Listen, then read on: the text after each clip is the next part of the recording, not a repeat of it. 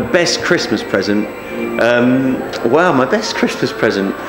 Well, I think it was probably the bottle of port, which I get every year. I'm a little bit obsessed with Downton Abbey, and I got a present to go to the actual castle, and I went inside and I stood where the Maggie Smith stands, and it was amazing, so that was probably my favourite.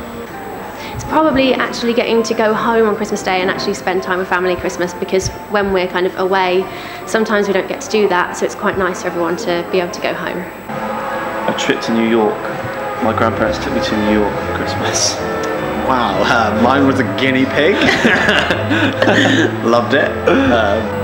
Oh, best present. I've had lots of good presents. Lots of good presents. I'm a big tea drinker, so I often get lots of tea making things and different samples of tea from around the world.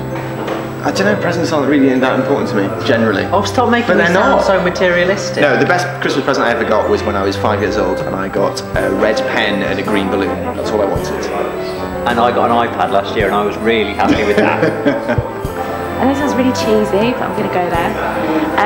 It's just when all your family can be there in the same place. There's always the case where there's one person that, you know, is either on tour or one person is, you know, not around. So it's just nice to have everyone in the same place. So the last few Christmases we've managed to do that. So yeah, that's been a bit of a Christmas present for me.